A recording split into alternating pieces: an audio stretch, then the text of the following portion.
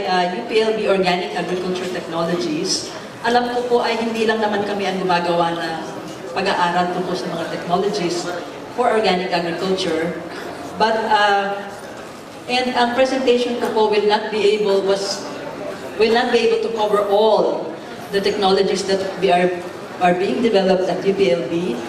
The presentation I will give will deal more with the more current technologies that we are doing, and even some of them are not yet mature technologies, if you would call them. Some are still at the R&D stage. Pinag-aaralan pa rin po.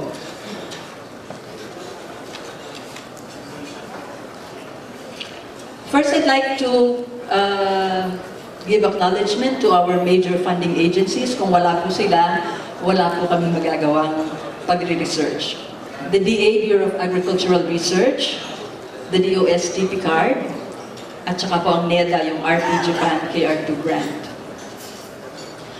We also would like to acknowledge our collaborating units, ang DA Regional Field Office po, lalong-lalo ng RFO 4A, kasi po ang UPLB ay nasa Laguna, at under po siya ng Calabarzon. We work also very closely with our local and provincial government units. We work also with organic farmers associations. Yung iba po dito kami po ang tumulong mag-organize. We work also with non-government agencies, some of the private sector, with state universities and colleges, and also with DTI provincial offices, especially in the aspect of marketing. What I would be presenting to you would be the following. We have at UPLB developed some organic crop production technologies, specifically on organic vegetable seeds, organic fertilizers, fermented plant supplements, more commonly known as yung pong mga FPJ at mga FFJ natin, microbial inoculants, and some research products on organic pest management. We will also be sharing with you some of the UPLB developed post-harvest technologies, something about organic animal production, R&D, hindi pa po siya technologies, pero pinag-aaralan na. We would also be looking into technology combinations, kasi ang mga technologies naman po, hindi, lalo na sa organic, which is a system, hindi po pwedeng isa-isa. Kung maganda ang seeds mo, hindi mo naman, wala kang ginawa sa soil mo, wala rin. O pinaganda mo yung soil, ang iyong buto, hindi magandang klase, so hindi rin po gaganda. So kailangan, kumbaga, kompletos recados. Parang pansit yan, kailangan kompleto ang recado para masarap. So meron po tayong ginawa ng mga pag-aaral tungkol sa iba't ibang technologies na pwedeng pagsama-samahin to produce the best effects. We would also be sharing with you some of our R&D services that other interested parties may avail of. And we also would like to let you know na hindi lang po kami nagpo-produce ng technologies, we also have efforts to disseminate the results of our R&D. And that we also would like to let you know that we also do community-based participatory research, development, and extension. This is our way to try to bring the technologies to our farming communities. First of all, we focus on the UPLB developed organic crop production technologies, specifically for seeds. We already have organic vegetable seeds for cucumbers, squash, old sitaw, lettuce, and eggplant. At ito po yung mga pangalan ng researchers who are involved in this project. Si Dr. Rodel Maghirang po and his team of the Institute of Plant Breeding, Crop Science Cluster, College of Agriculture, UPLB. Binibigay ko po ang kanilang pangalan dahil product po nila ito, sila ang ating i-recognize, at sila rin po ang inyong tatanungin kung meron kayo specific na tanong. These are the cucumber varieties. Meron na po silang 4 na, kumbaga, medyo advanced na, no? Yung isa nga po yung Urduha is already registered. Yung 3 po ay to be registered pa rin. Squash. Meron po silang 4 varieties. Pole sitaw. Meron din po silang top 4 varieties. Lettuce. Meron pong 2 klase, yung loose leaf at saka yung romaine. Eggplant. Long purple po yung ginamit nila. Although I know meron din po silang inaaral na yung mga talong na bilog at saka yung mga kulay green. They also produce these production guides to help farmers ma-disseminate din po yung how to take advantage of the potential of the seeds they produced. Now we come to technologies with regards to organic fertilizers, fermented plant supplements, and microbial inoculants. Yours truly po ay involved dito, and this was funded by DOST Picard. We developed this G compost. G is for Gliricidia because its main ingredient is Gliricidia, yun pong kakawati o madre de cacao, plus rice straw and banana plant parts. Ito po yung finished product niya at nandyan po yung kanyang chemical analysis. This is high in potassium, and this is useful for farmers who do not have easy access to animal manures. Sa pakikipag-usap po namin sa mga farmers, meron po mga farmers kasi na walang alagang animal or malayo sa source ng animal manure. So, paano yon? Wala siyang magagamit. And then we also realized na meron pong mga tao na ayaw talaga nila ng pagkain na ginamitan ng animal manure. Gusto po nila ay lahat plant-based. So, ito pong compost na ito ay plant-based. Now we go to the manure-based fertilizers and compost. We are still in the process of doing the scientific analysis or evaluation. We're doing comparative composting and vermicomposting studies using different animal manures. We're doing the chemical tests for macro and micronutrients and heavy metals. We're doing microbiological tests for coliforms, Salmonella, and Staphylococcus kasi ito po yung required kung nag-register tayo ng organic fertilizers. Hihingin po yan ng dati po FPA but now with BAFS na. We're also doing the efficacy tests on various vegetables. Bigyan ko lang po kayo ng konting sneak preview kung paano namin ginagawa yung composting and vermicomposting trials, especially yung konting results. Ganito po yun. We have the layering technique of rice, straw, and the manure, plus using banana parts. After 1 month, introduce na po namin yung vermicompost, and ganito po ang itsura ng lahat ng mga treatments. Small scale lang po. Ito po yung some results. These are the standards from the PNS with regards to total NPK, CN ratio, and organic matter. And magkaiba po ang standards for organic fertilizer and compost, especially in terms of total NPK. So this is our guide. Ito po yung gusto nating marating ng ating mga organic fertilizers. At ito po yung results namin. Hindi po madaling marating yung yung standards na yon. These were the 6 manures na ginamit po namin: carabao manure, cow manure, goat manure, hog, kakawati, at saka poultry manure. Kakawati is a green manure. So we did the composting and compared it with vermicomposting. At ito na po yung mga lumabas na values. Yung pong red, yung po yung ibig sabihin ay nami-meet niya yung standards. So makikita po nyo, yung carbo manure, cow manure, na-meet niya yung CN ratio pero kulang yung kanyang total NPK.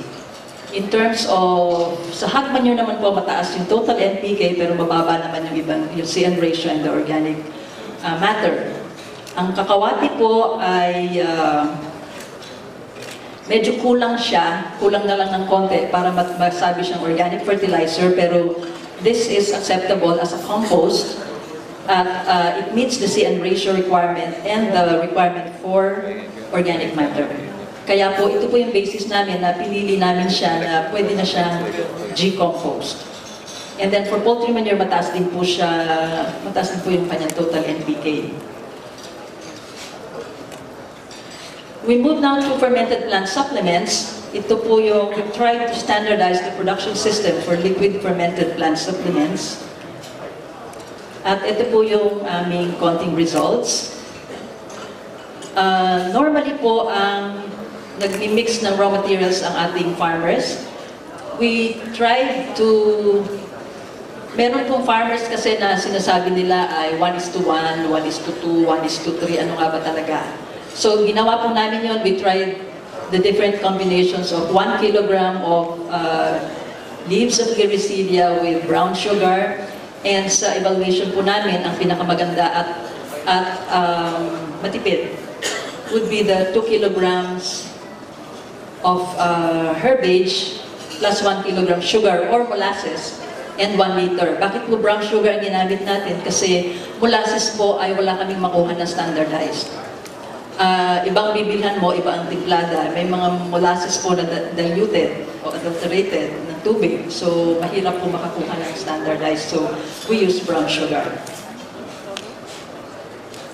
Ang mga practices din po ng ating mga farmers regarding the length of the fermentation period. Meron pong farmer na nagsasabi na 7 days, sabi 10 days, merong 15, merong 1 month, merong 2 months. So, we try to evaluate that effect of fermentation period and using half month, tapos 1, 2, 3, 4, 5, 6 months of fermentation. And then we tested that for chemical microbiological analysis. So after po ng fermentation, kukolektahin nyo yung liquid plant extract. Some farmers use it immediately, some farmers store it. Commercial producers, mas matagal ang storage. So hanggang ilan nga ba talaga pwede siya ma-store? So we did try to evaluate the effect of the storage period at 1, 3, 6, 9, and 12 months of storage. So now, after all the tests, we came up with this product. We labeled it PS1, which improves plant growth. And another product we called PS Max, which improves fruiting.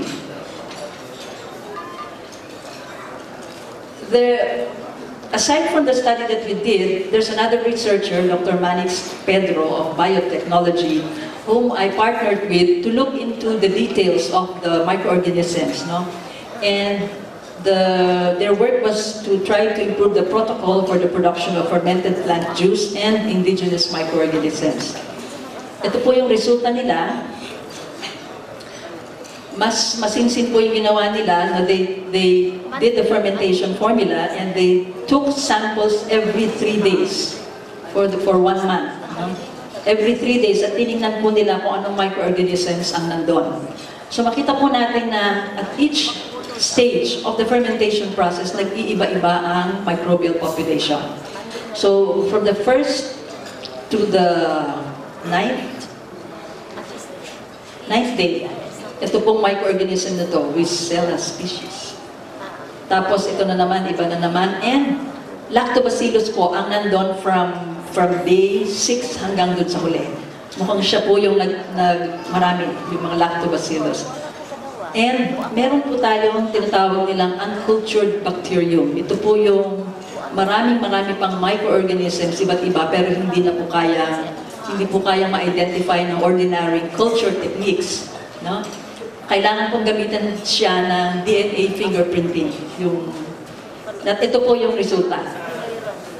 Ito po ang, I'm not sure, pero parang, hindi ko po alam kung meron na tayo nitong machine na to, parang nagpapadala pa tayo ng sample sa Korea para lang basahin kung ano yung mga details ng microorganisms na yan. At ito po yung lumabas na results. Makikita po natin na ang karamihan ay bacillus at saka lactobacillus. Medyo bibilisan ko na po at binagaywayan na ako ng 10 minutes. Parang kauumpisa ko pala nga. Okay, so these are examples of the chemical properties of the IMO using different concentration of molasses. Sabi po ng mga farmers natin, pag gumagawa ng IMO, meron kang 1 kilong kanin, tsaka 1 kilong molasses, no? So tinignan po ng group ni Dr. Manix, ito po yung pure na molasses, 1 kilo. Ito po yung 10% lang, at ito po yung 20% molasses. Hinahalo po sa tubig. Nakita po natin na kung 100% IMO, medyo mataas po ang kanyang NPK. Pero, mababa po ang kanyang micronutrients. If you use 20% IMO, mababa po ang kanyang NPK, pero mataas ang kanyang micronutrients. No? So may implications po yan later. With regards to microbial inoculant, meron din po kaming ginawang product which improves seed germination and plant growth. But ang mas marami pong may ginawa tungkol sa mga pag-utilize ng microbial inoculants na tinawag naman po nilang biofertilizers ay ang grupo po ng biotech na pinapangunahan ni Dr. Marilyn Brown. Marami na po silang products using fungi, nitrogen fixers, plant growth promoting bacteria, at saka po mga compost inoculant. Ito po yung mga, siguro po ang iba sa inyo nakagamit na nito, NitroPlus, BioGrow, CocoGrow, Brown Magic, Vanroot inoculant, BioQuick, BioGreen, MycoGrow, BioFix, BioN. Meron pa rin pong iba, pero ayan, MycoBam pa. Meron na rin po mas bago, MycoPlus. So patuloy po yung pag-aaral nila at meron sila mga bagong ibang produkto. We just move on to organic pest management naman po, technologies. This consists of biological control at saka botanical concoctions. The research is being done by Dr. Pio Javier and his team. I believe Dr. Pio Javier is also making a presentation in another session. And he's working with the crop protection cluster of the College of Agriculture. Ito po yung kanya mga biological control na pag-aralan. Biological control means the use of living organisms to suppress pest population. Ito po yung mga parasitoids na identify po nila. Ito po yung mga predators. May mga earwig, stink bug, coccinellid beetles. Meron po siyang mga microbial pathogens na virus at saka mga bacteria din.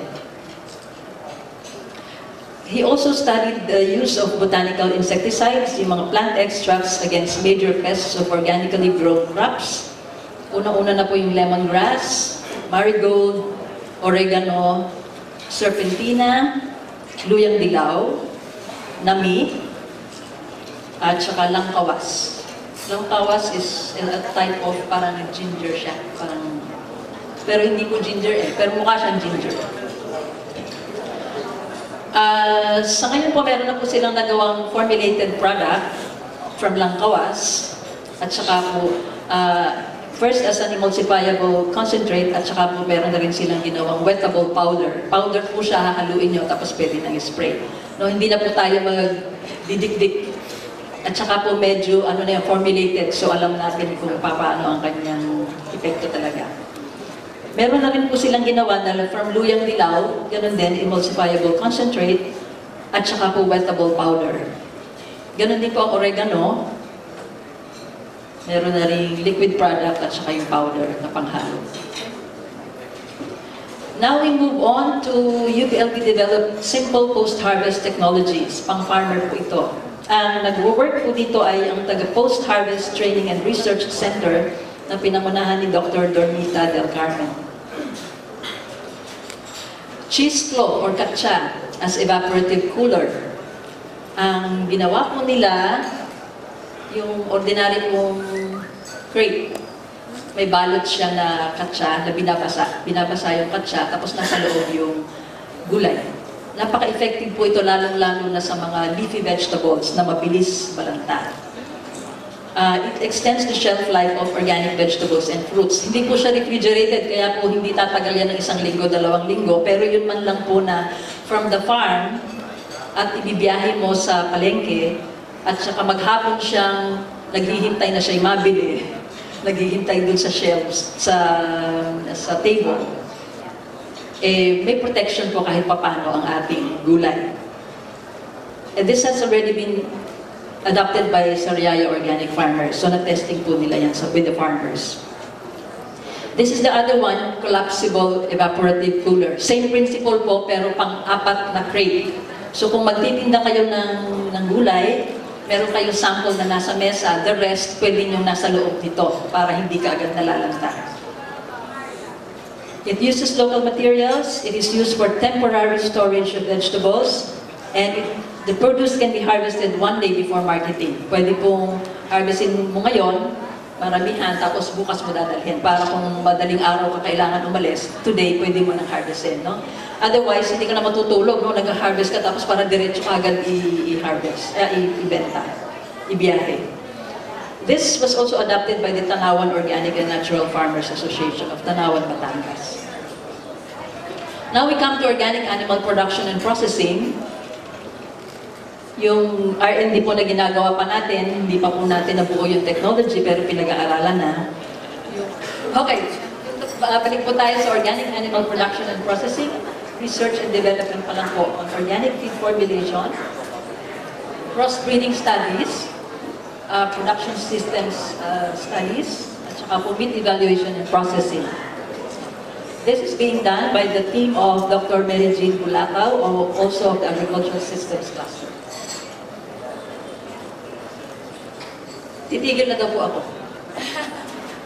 Kasi naubos yung oras kanina. What is the pressure of the body? Ayun lang. Manon lang, man. Tuloy. Okay. Willing po kayo mag-overtime? Yes. Okay. Willing na mag-overtime. Okay lang? Yun po sila pong boss ko. Okay, so ito po yung activities na ginawa sa Magdalena, Laguna ng nag-grupo ng pigs and chicken under organic production system. Yan, so may mga pinag-aralan po nila, pino-compare ang performance ng puti at saka yung native using different formulated feeds at saka ito naman po yung sa chicken. Hindi po madali kasi hindi po basta-basta din tayo makapag-formulate ng gusto natin talaga. Very limited po ang ating feed ingredients na pwedeng gamitin. Kasi kung bibili po kayo ng mais, malamang GMO yun. You have to grow your own. So sinubukan po nilang mag-grow ng sariling mais, sinubukan din po nilang mag-grow ng sariling cowpea, at saka soybean. So nakagrow po sila, nakagawa sila ng magandang formulation, but it was not enough, so hindi ituloy. So mga ganun po yung mga practical na mga experiences na sabi, paano pag ginawa ito sa farmer? So dapat, bago kang mag-alaga ng animals, projected mo gano'ng marami ang kanyang kakainin at tatanim mo lahat yon. So parang dapat yata may mag-specialize na farmers na magtatanim ng feed ingredients. Kasi mahirap na ikaw na yung mag-aalaga ng animals, ikaw pa yung magtatanim ng kanyang ipapakain sa kanya. But they're also utilizing yung sakwa, yung middle part po na gabi. So pag mag-start sila ng magpakain, nagpapatanim din sila ng gabi sa mga farmers kasi nakakatulong din po. At saka, ano po yun, indigenous knowledge yun ng farmers ng Quezon at saka Laguna. So they're trying to build up on the indigenous practices of the farmers. Now we come to technology combinations related to climate change, adaptive systems. Kasi po alam naman natin, ano, biglang uulan, biglang iinit. And I am involved in this research project, yun po net shelter. Kasi yung greenhouse po na ganong plastic, napakamahal. Kalahating milyon po ang isang mahaba-haba nun. Ang net shelter po mas mura-mura. We provided the net at ang farmers naman po ang nag-provide ng kawayan para itayo yung net shelter. Makikita po niyo doon sa hindi po yan bumabang ulap, yan po ay yung net. Okay, it protects vegetables from heavy raindrop impact. Kasi kung malakas po ang ulan at dumaan siya sa net, nagiging pino. So hindi po dumadagasa sa dahon ng halaman, lalong-lalo na po sa leafy vegetables.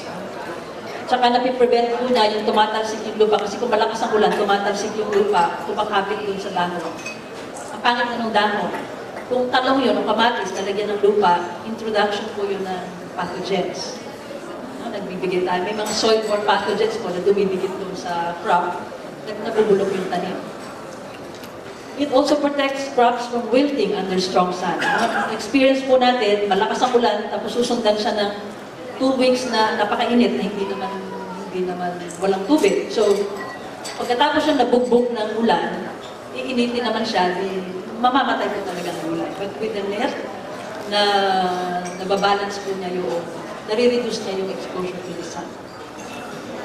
We also tried this at, ito po isang magandang nagustuhan din ng mga farmers, yung rainwater collection, tapos kinabit po sa drip irrigation. Simple lang po technology at hindi naman masyadong mahal ito. Pwede po ito ma-modify, pwede yung mga drum-drum lang. With regards to plant soil nutrient management, we are conducting the national validation trials for best bet nutrient management for organic rice and vegetables. Ito po yung mga sabi natin na kompletos regalo. Sa land preparation pa lang, we recommend using green manure, whatever is available in the area. At the production of the seedling stage, we introduce microbial inoculants para sa buto. And then at transplanting, we also use another microbial inoculant and vermicompost. And then after that, we do weekly spraying of fermented plant juice and vermi tea from vegetative to near harvest stage. This trial is being done with 23 partners all over the country. Ito po. Ang partners namin, meron 10 RIARCs, isang Office of the Provincial Agriculturist, at saka po 12 SUCs. And very soon po ay pinagsasama-sama na natin po yung data para makita natin kung ano ang performance sa bawat region. Other services of that you can avail of from UPLB ay yung po analytical laboratories for chemical and microbiological tests. Napapasayaw na ako sa tugtog na yun. And then we also have the UPLB soil test kit. Ito po, pinopromote po namin sa farmers paano gamitin. We also have the ASC CPC Modified Rapid Test Kit.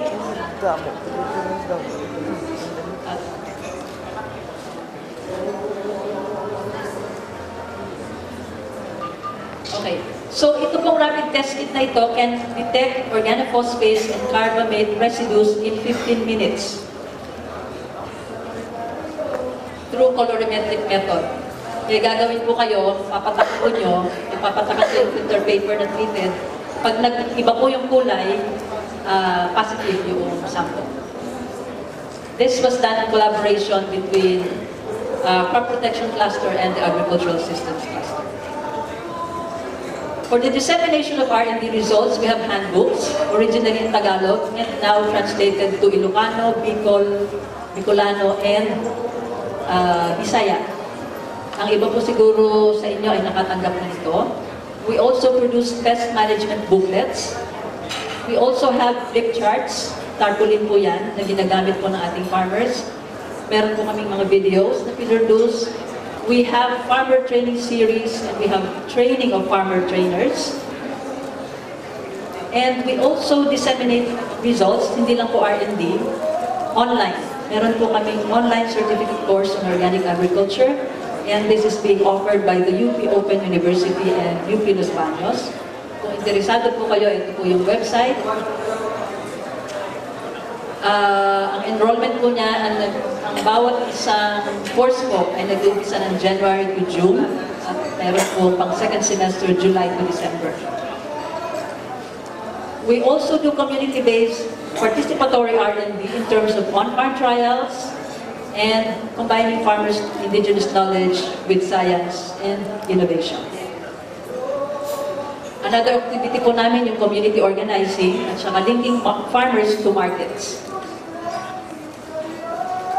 Pag minsan po kami po lumalapit sa mga buyers, pag minsan po buyers na ang lumalapit sa amin at dinadala po namin sa farmers para sila ang magkausap. We promote also participatory guarantee system or community-based organic certification system. Ito po yung sa Quezon. Dinala po namin sa Quezon yung masipag.